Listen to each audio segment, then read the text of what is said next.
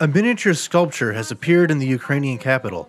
It is a part of a project that celebrates Kyiv's symbols. This latest one honors Kyiv's 1,000-year tradition of brick architecture. This sculpture is dedicated to Kyiv bricks. These bricks were used to build the Sofia Cathedral and the Golden Gate.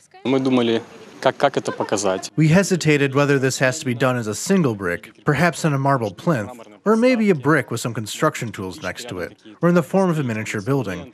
In the end, I proposed a few sketches depicting a piece of masonry. Named Shukai, which is Ukrainian for search, these bronze mini sculptures are scattered around the city. Those willing to see them are all in for a quest. Some of the miniatures look far more appetizing than the bricks.